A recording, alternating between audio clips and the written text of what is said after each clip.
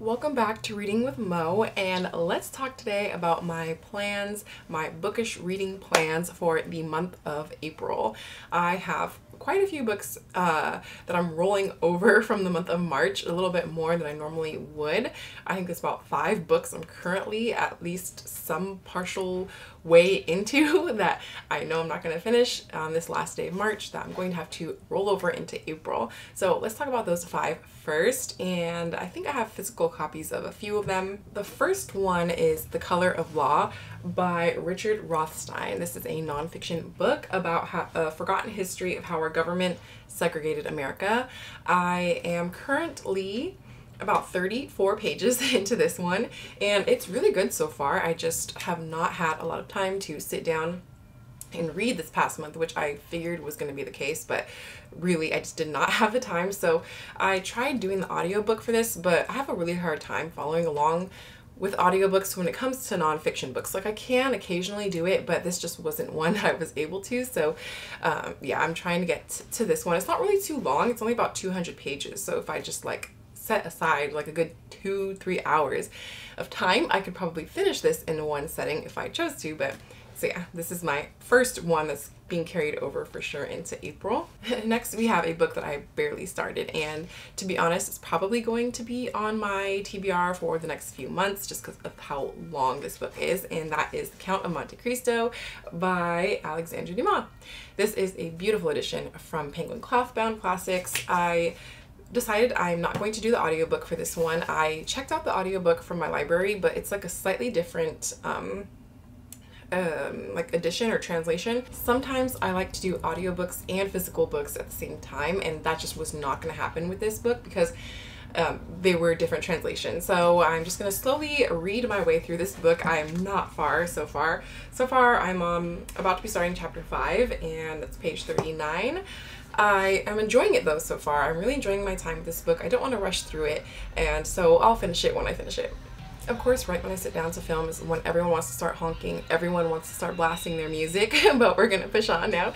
So the last physical book that I'm carrying over into April is Jonah's Gourdvine by Zora Neale Hurston. Now, this book has been on my TBR for like 2 months. So far, my plan to read all of Zora Neale Hurston's books through this year is kind of failing, but it's okay.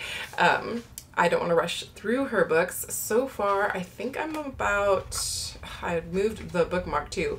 I think I'm around page 50. Yeah, I want to say I'm about page 50, so about a quarter of the way into this book. This is another one where my library doesn't even have a audiobook for this one, which I wish they did because it's a book written in dialect, so it would be just so much easier if I were to be able to listen to the book as I follow along with it. But because it's written in dialect, it is taking me a little bit longer to sit down and finish it. Once again, this is a book that's not super long. I think it's about 200 pages, so I am enjoying it so far. I do love Zora Neale Hurston's writing. It's just when books are written in dialect, they just make your brain have to work a little bit harder to be able to consume the story. But I am enjoying the story so far. We are following this young man who is kind of growing up with his family, being seen as kind of different because like he has siblings that he doesn't share a father with, so that creates a tension between him and his stepfather, and so we see him striking out on his own. I really am enjoying it so far, and I'm interested to see where the story's going. The other 2 books that I have started and haven't finished yet are books I have checked out from my library app. So the first one is an audiobook that I'm listening to, and that's Murder Your Employer, the McMaster's Guide to Homicide by Rupert Holmes. This is a new release that came out in this past month in March. So far, I feel like the story is interesting, but I don't know why, if I'm just like not really in the frame of mind. I haven't been listening to a lot of audiobooks the past week or 2. I feel like with this book, I could see it being such a well done movie, and I feel like I would like to prefer to consume this story as a movie because I feel like it would just be done so well. There are 2 audiobook narrators for this book. There's I think they're actually like famous actors. I have to look up who it was again because now I'm blanking on the names. Yes, this book is read by Neil Patrick Harris and Simon Vance.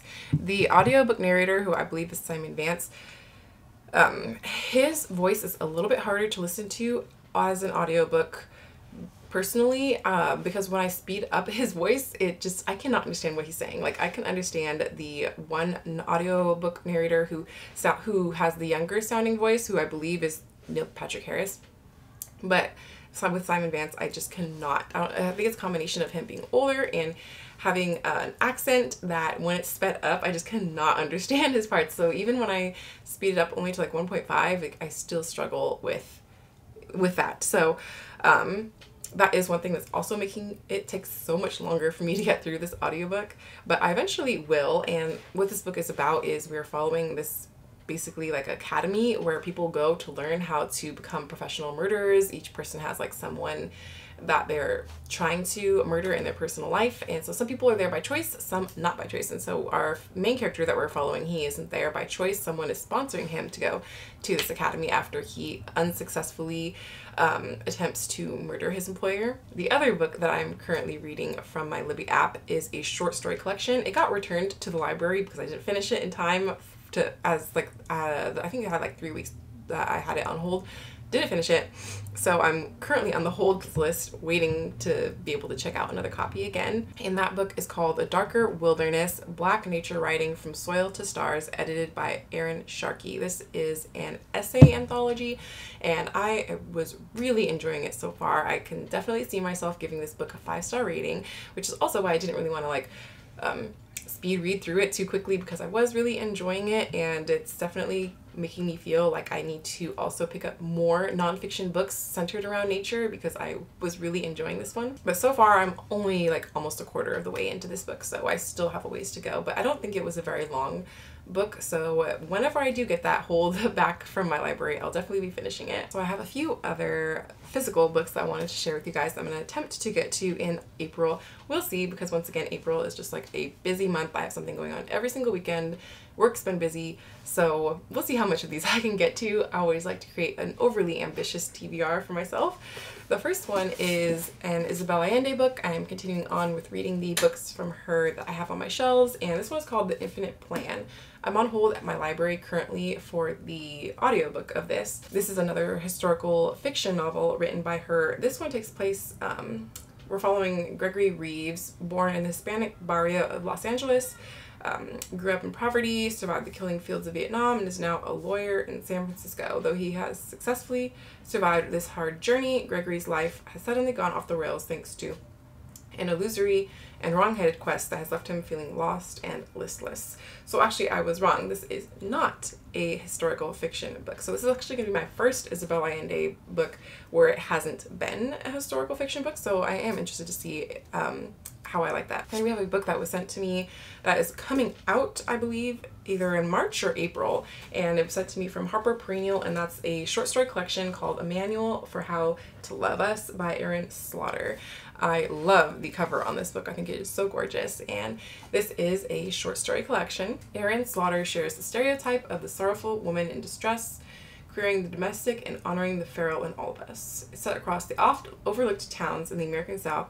Grieving women embrace their wildest impulses as they attempt to master their lives. Lastly, for the physical books, I chose 2 books that you can't see right now, but there's a shelf right up here that I'm trying to read a few books from. I will be posting my tour of that shelf probably in a couple weeks from now, but if you want a sneak peek at a few books that are currently sitting on that shelf, I chose a couple to read that I haven't yet. The first one is Bridget Jones' Diary by Helen Fielding.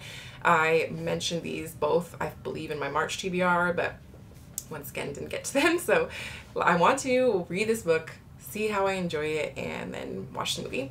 And then the other one is Chernobyl Prayer by Svetlana Alexievich. It's described as a collage of oral testimony that turns into the psychobiography of a nation not shown on any map. And this is a book in translation. I think it may be nonfiction, but this is published by Penguin Modern Classics. As if that wasn't enough, lastly, for the month of April, I'm going to try and get to as many new releases that I have featured on my spring radar video. If you guys haven't seen that, I will try to remember to link that down below.